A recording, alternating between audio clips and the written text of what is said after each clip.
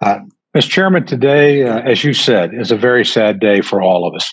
This is not at all how I thought the opening of the 117th Congress would begin. And I associate myself with how strongly everybody feels about what happened last Wednesday. It was a horrific day, an unacceptable day in American history, and a sobering day, and one full of tragedy that will cast a long shadow over the Congress in the weeks and months and, frankly, years ahead.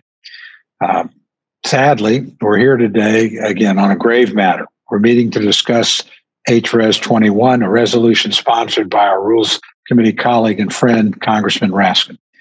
This resolution calls on Vice President Pence to convene the officers of the Cabinet and invoke Section 4 of the 25th Amendment, declaring the President of the United States incapable of executing the duties of his office. While I greatly respect my friend, I think this resolution is misguided and inappropriate for the legislative branch to pursue. Under the 25th Amendment to the Constitution, the responsibility for initiating the process for making a determination as to whether or not the president is unable to fulfill his or her duties lies solely with the vice president. There's no role for Congress, absent a dispute between the president and the vice president and cabinet over his or her ability to fulfill those duties.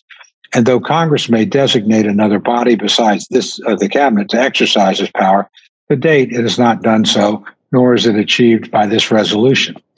With today's resolution, the majority is asking the House to assume a power it does not have. The House has no role in initiating Section 4 of the 25th Amendment, not even through a non-binding resolution, and we should not pretend otherwise.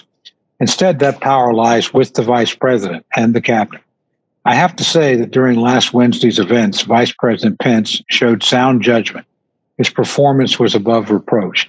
Indeed, he fulfilled his oath of office and acted in a manner befitting his constitutional role as Vice President.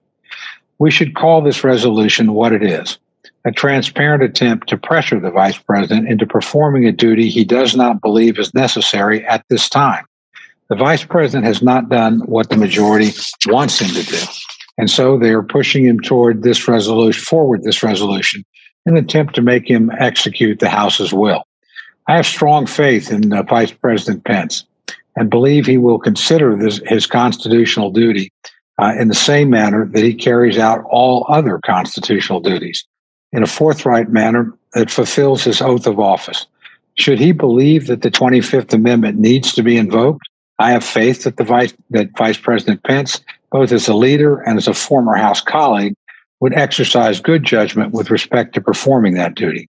Again, Vice President Pence's record of sound judgment in times of crisis should speak for all of us on this issue. Last Wednesday's events were deeply troubling for the nation, Mr. Chairman. There's no one joining this meeting today who condones the violent and destructive actions of the mob that stormed the Capitol last week, sought to harm innocent lives and disrupt democracy at work. Indeed, it never should have happened. And I cannot condemn the lawless perpetrators of the crime strongly enough. And I know that we are all committed to ensuring justice is served to the fullest extent of the law. However, I believe the resolution before the committee today will not achieve the desired result. With that, Mr. Chairman, I yield back. The gentleman yields back, and